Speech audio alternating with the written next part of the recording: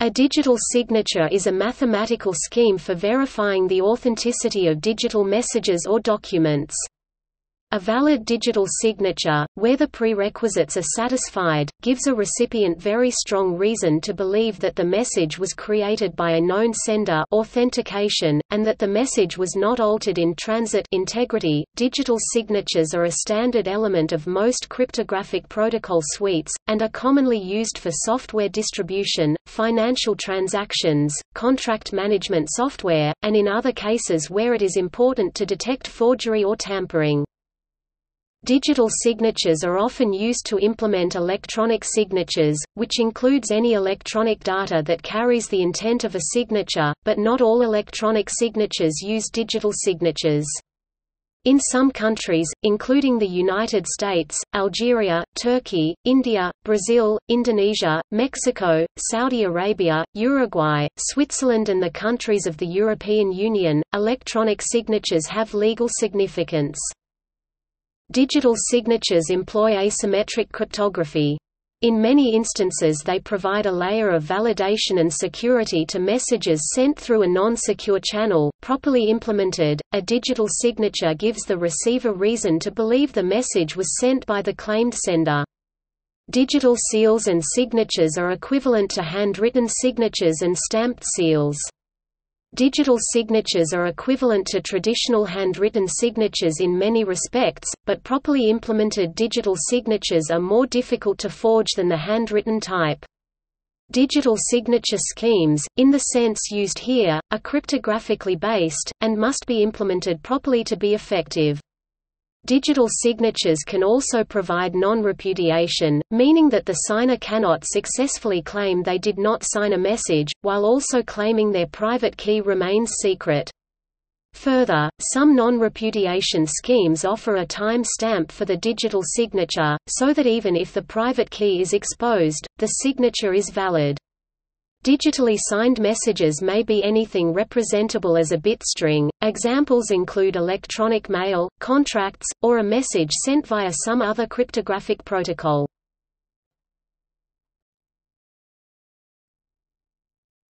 Topic: Definition. A digital signature scheme typically consists of three algorithms. A key generation algorithm that selects a private key uniformly at random from a set of possible private keys.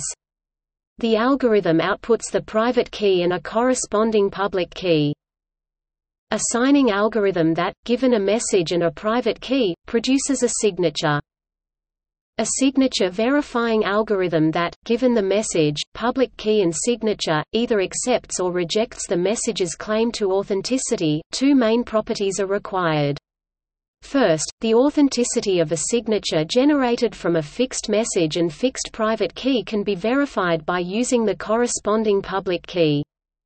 Secondly, it should be computationally infeasible to generate a valid signature for a party without knowing that party's private key. A digital signature is an authentication mechanism that enables the creator of the message to attach a code that acts as a signature. The digital signature algorithm (DSA), developed by the National Institute of Standards and Technology, is one of many examples of a signing algorithm. In the following discussion, 1n refers to a unary number. Formally, a digital signature scheme is a triple of probabilistic polynomial time algorithms G, S, V, satisfying G key generator generates a public key PK, and a corresponding private key SK, on input 1n, where n is the security parameter. S signing returns a tag T, on the inputs, the private key SK, and a string X. V verifying outputs accepted or rejected on the inputs, the public key PK, a string X, and a tag T. For correctness, S and V must satisfy PR PK SK G 1n V PK X S SK X. Topic: Accepted. 1. A digital signature scheme is secure if for every non-uniform probabilistic polynomial time adversary a PR pk sk g 1n x t as sk pk 1n xq v pk x t equals accepted. Equals. Topic: History. Equals. In 1976, Whitfield Diffie and Martin Hellman first described the notion of a digital signature scheme, although they only conjectured that such schemes existed based on functions that are trapdoor one-way permutations. Soon afterwards, Ronald Rivest, Adi Shamir, and Len Edelman invented the RSA algorithm, which could be used to produce primitive digital signatures, although only as a proof of concept. Plain RSA signatures are not secure. The first widely marketed software package to offer digital signature was Lotus Notes 1.0, released in 1989, which used the RSA algorithm. Other digital signature schemes were soon developed after RSA, the earliest being Lamport signatures, Merkle signatures, also known as Merkle trees, or simply hash trees, and Rabin signatures. In 1988, Shafi Goldwasser, Silvio Micali, and Ronald Rivest became the first to rigorously define the security requirements of digital signature schemes. They described a hierarchy of attack models for signature schemes, and also presented the GMR signature scheme, the first that could be proved to prevent even an existential forgery against a chosen message attack, which is the currently accepted security definition for signature schemes. The first such scheme, which is not built on trapdoor functions but rather on a family of function with a much weaker required property of one-way permutation, was presented by Moni Naor and Moti Young.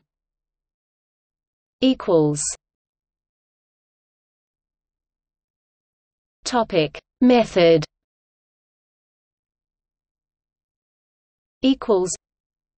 One digital signature scheme of many is based on RSA. To create signature keys, generate a RSA key pair containing a modulus, n, that is the product of two random secret distinct large primes, along with integers, e and d, such that ed1 mod phi n, where phi is the Euler phi function. The signer's public key consists of n and e, and the signer's secret key contains d. To sign a message, m, the signer computes a signature, sigma, such that sigma md mod n. To verify, the receiver checks that sigma em mod n. Several early signature schemes were of a similar type. They involve the use of a trapdoor permutation, such as the RSA function, or in the case of the Rabin signature scheme, computing square modulo composite n. A trapdoor permutation family is a family of permutations, specified by a parameter, that is easy to compute in the forward direction, but is difficult to compute in the reverse direction without already knowing the private key. Trapdoor. Trapdoor permutations can be used for digital signature schemes, where computing the reverse direction with the secret key is required for signing, and computing the forward direction is used to verify signatures. Used directly, this type of signature scheme is vulnerable to key-only existential forgery attack. To create a forgery, the attacker picks a random signature sigma and uses the verification procedure to determine the message, m, corresponding to that signature. In practice, however, this type of signature is not used directly, but rather, the message to be signed is first hashed to produce a short digest, that is then padded to larger width comparable to n, then signed with the reverse trapdoor function. This forgery attack, then, only produces the padded hash function output that corresponds to sigma, but not a message that leads to that value, which does not lead to an attack.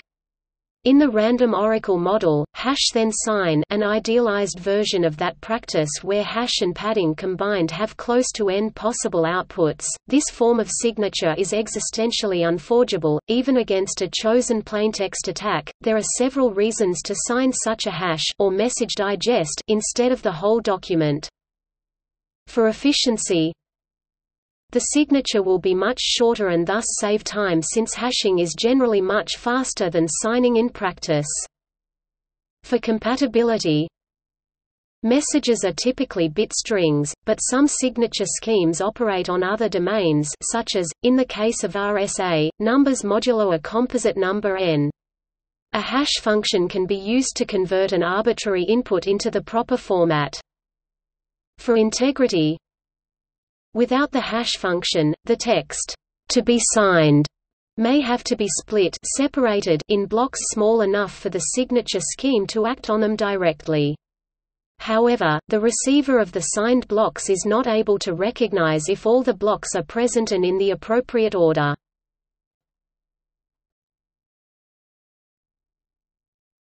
Topic: Notions of security.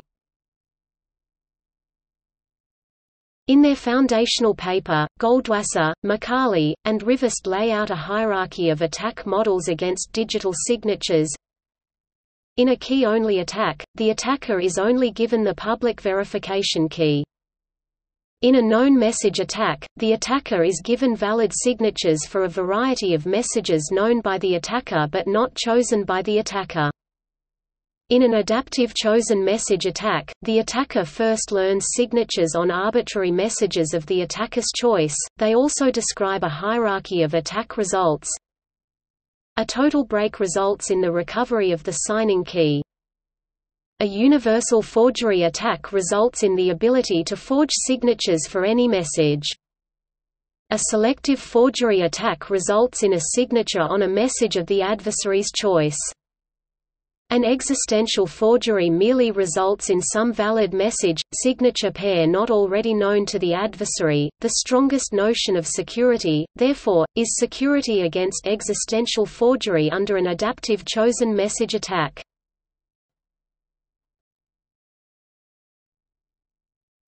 Topic: Applications of digital signatures. As organizations move away from paper documents with ink signatures or authenticity stamps, digital signatures can provide added assurances of the evidence to provenance, identity, and status of an electronic document as well as acknowledging informed consent and approval by a signatory. The United States Government Printing Office (GPO) publishes electronic versions of the budget, public and private laws, and congressional bills with digital signatures. Universities including Penn State, University of Chicago, and Stanford are publishing electronic student transcripts with digital signatures. Below are some common reasons for applying a digital signature to communications.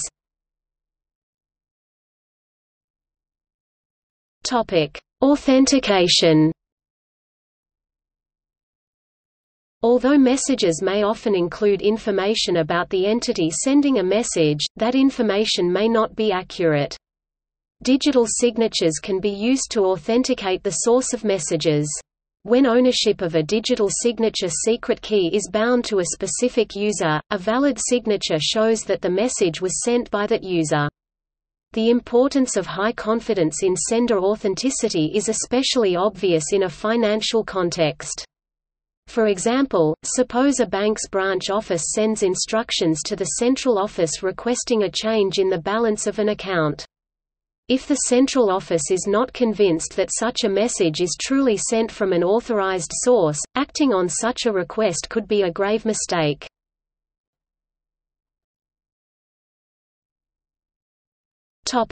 Integrity. In many scenarios, the sender and receiver of a message may have a need for confidence that the message has not been altered during transmission. Although encryption hides the contents of a message, it may be possible to change an encrypted message without understanding it. Some encryption algorithms, known as non-malleable ones, prevent this, but others do not. However, if a message is digitally signed, any change in the message after signature invalidates the signature. Furthermore, there is no efficient way to modify a message and its signature to produce a new message with a valid signature, because this is still considered to be computationally infeasible by most cryptographic hash functions. See collision resistance.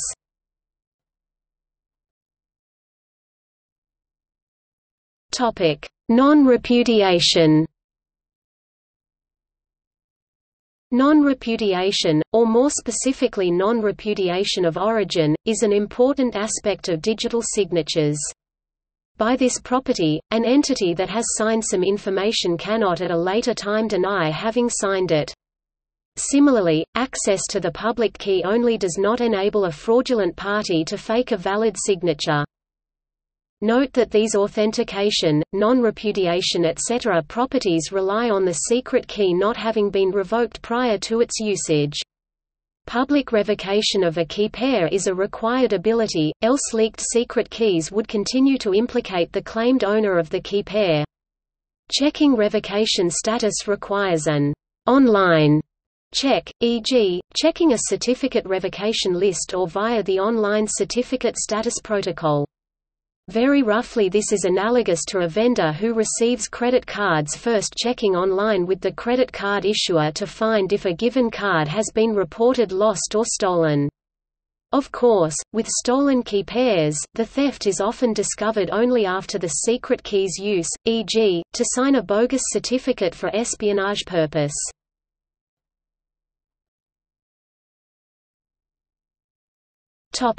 Additional security precautions.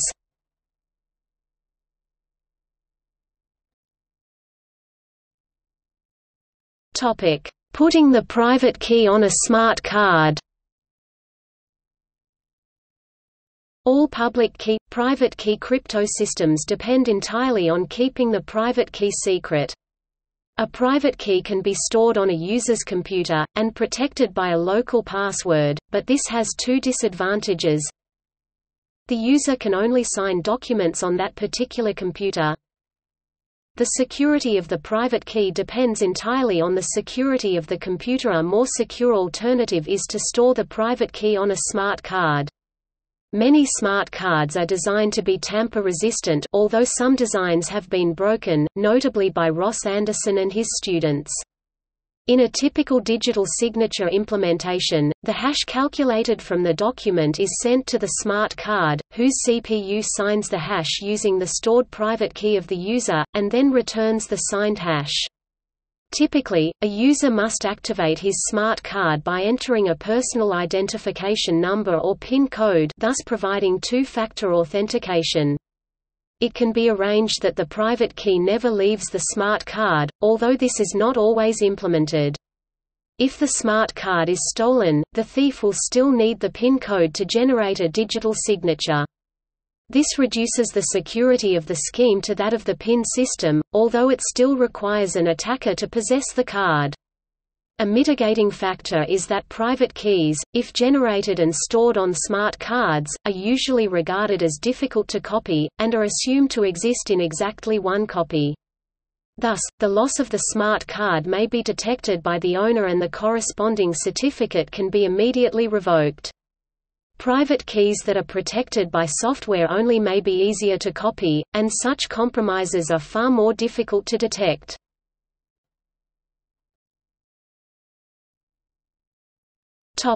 Using smart card readers with a separate keyboard. Entering a PIN code to activate the smart card commonly requires a numeric keypad. Some card readers have their own numeric keypad. This is safer than using a card reader integrated into a PC, and then entering the PIN using that computer's keyboard. Readers with a numeric keypad are meant to circumvent the eavesdropping threat where the computer might be running a keystroke logger, potentially compromising the PIN code. Specialized card readers are also less vulnerable to tampering with their software or hardware and are often EAL3 certified.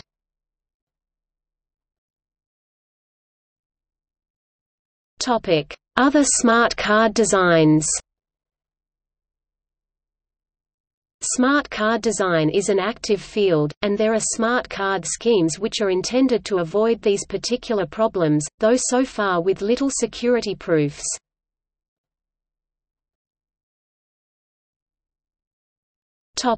Using digital signatures only with trusted applications. One of the main differences between a digital signature and a written signature is that the user does not see what he signs. The user application presents a hash code to be signed by the digital signing algorithm using the private key. An attacker who gains control of the user's PC can possibly replace the user application with a foreign substitute, in effect replacing the user's own communications with those of the attacker. This could allow a malicious application to trick a user into signing any document by displaying the user's original on screen, but presenting the attacker's own documents to the signing application. To protect against this scenario, an authentication system can be set up between the user's application, word processor, email client, etc., and the signing application. The general idea is to provide some means for both the user application and signing application to verify each other's integrity. For example, the signing application may require all requests to come from digitally signed binaries.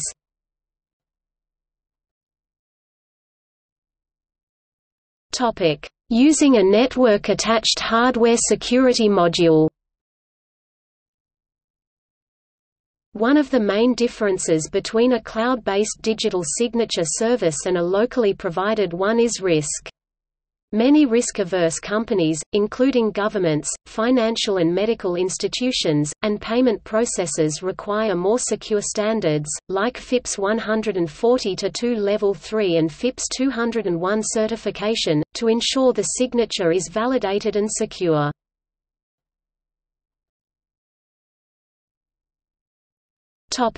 WYSIWYS. Technically speaking, a digital signature applies to a string of bits, whereas humans and applications believe that they sign the semantic interpretation of those bits. In order to be semantically interpreted, the bit string must be transformed into a form that is meaningful for humans and applications, and this is done through a combination of hardware and software-based processes on a computer system. The problem is that the semantic interpretation of bits can change as a function of the processes used to transform the bits into semantic content.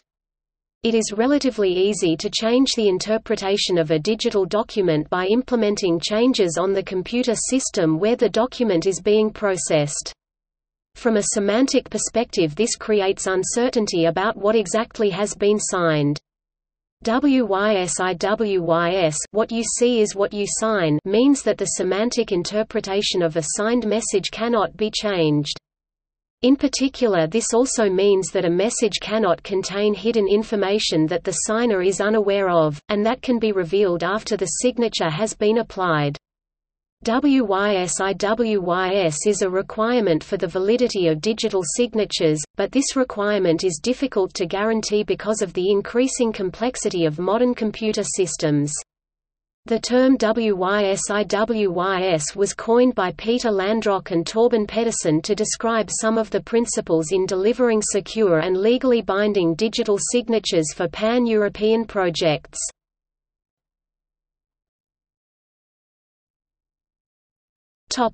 Digital signatures versus ink-on-paper signatures.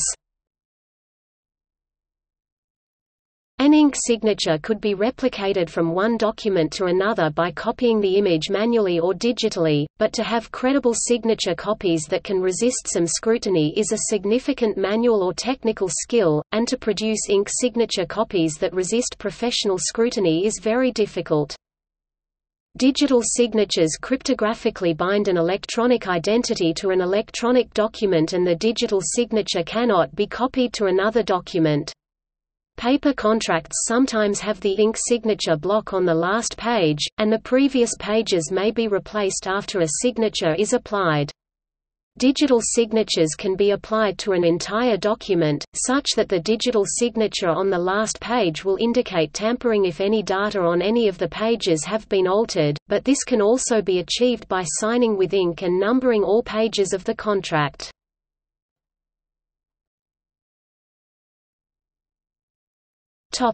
Some digital signature algorithms.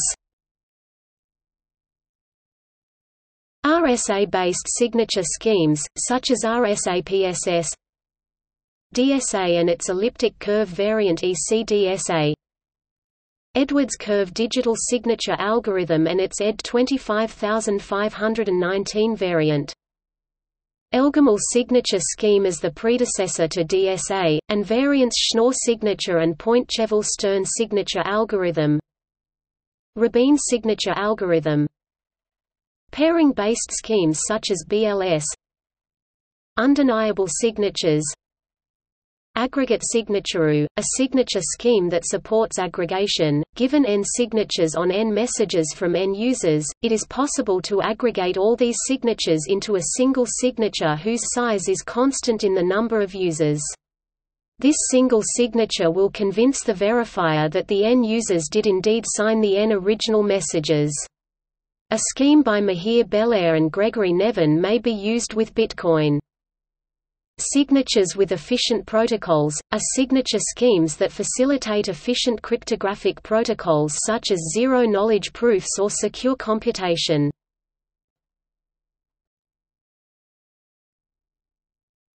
The current state of use, legal and practical. All digital signature schemes share the following basic prerequisites regardless of cryptographic theory or legal provision. Quality algorithms. Some public key algorithms are known to be insecure, as practical attacks against them having been discovered. Quality implementations. An implementation of a good algorithm or protocol with mistakes will not work. Users and their software must carry out the signature protocol properly. The private key must remain private. If the private key becomes known to any other party, that party can produce perfect digital signatures of anything whatsoever. The public key owner must be verifiable. A public key associated with Bob actually came from Bob. This is commonly done using a public key infrastructure (PKI), and the public key left-right arrow user association is attested by the operator of the PKI, called a certificate authority. For open PKIs in which anyone can request such an attestation, universally embodied in a cryptographically protected identity certificate, the possibility of mistaken attestation is non-trivial. Commercial PKI operators have suffered several publicly known problems. Such mistakes could lead to falsely signed, and thus wrongly attributed, documents.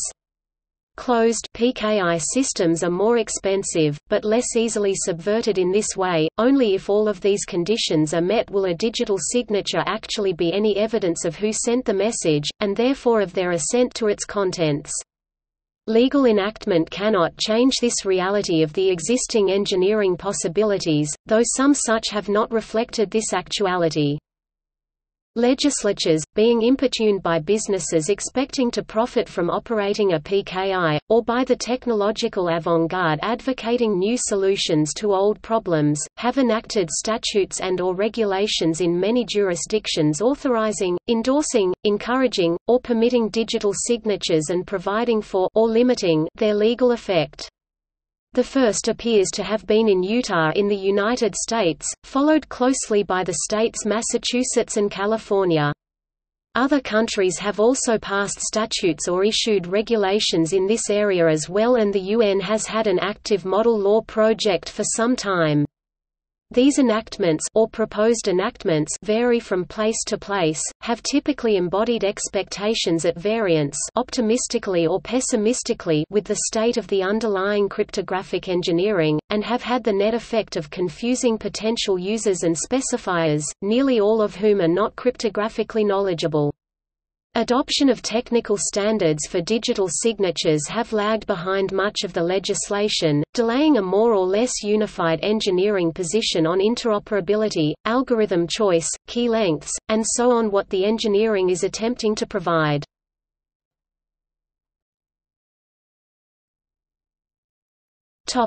Industry standards. Some industries have established common interoperability standards for the use of digital signatures between members of the industry and with regulators.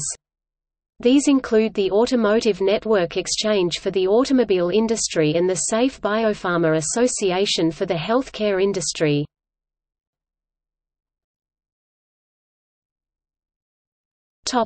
Using separate key pairs for signing and encryption. In several countries, a digital signature has a status somewhat like that of a traditional pen and paper signature, as in the 1999 EU Digital Signature Directive and 2014 EU follow-on legislation. Generally, these provisions mean that anything digitally signed legally binds the signer of the document to the terms therein. For that reason, it is often thought best to use separate key pairs for encrypting and signing.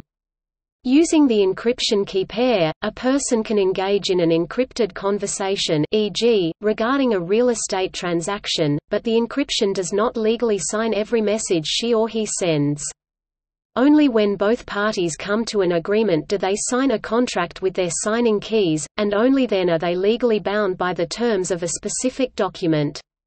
After signing, the document can be sent over the encrypted link.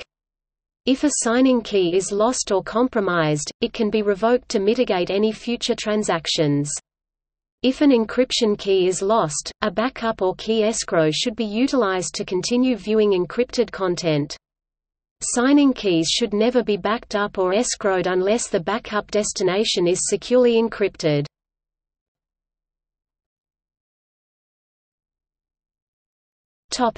See also 21 CFR 11 X 509 Advanced electronic signature, Blind signature, Detached signature, Digital certificate, Digital signature in Estonia, Electronic lab notebook, Electronic signature, Electronic signatures and law, Assign India, New Privacy Guard, Public key infrastructure, Server-based signatures, Probabilistic signature scheme. Notes